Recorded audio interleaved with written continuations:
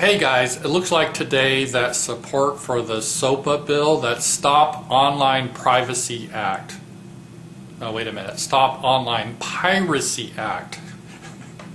They want to stop both, I'm sure. Looks like it may fail because a lot of the key supporters are starting to scramble. And which I'm not surprised, because if you have a kitchen in an old house and you shine the light on cockroaches, they all scatter.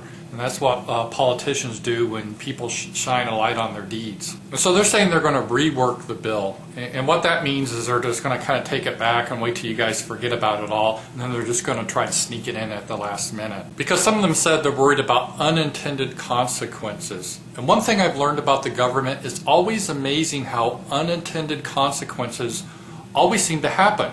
It's almost like it was actually intentional instead of unintentional. And to be fair, a lot of these politicians are old, and I don't even think they can use a computer.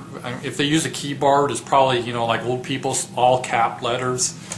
But they do realize who's like, their rat-faced friends in Hollywood are giving them a lot of. So that talks.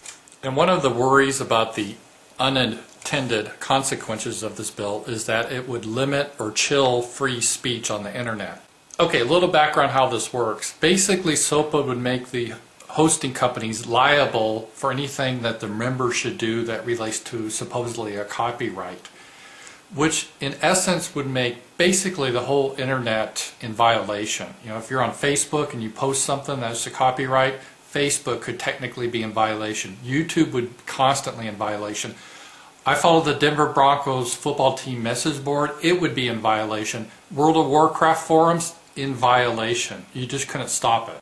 Of course, that's ridiculous. That'd be like telling a car manufacturer, let's say Subaru, if anyone gets in your car and drives drunk and crashes it, Subaru, you're going to be held responsible and we could shut you down if that should happen. So why does the government want to do this? I think Ayn Rand said this perfect in her book Atlas Shrugged. There's no way to rule the innocent man. The only power a government has is over a criminal. And what if you don't have enough criminals?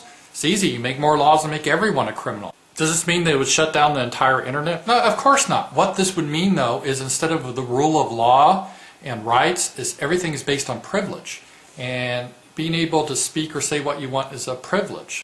So hosting companies would be in constant fear of these Hollywood executives, our special friends, and making sure that they don't offend them.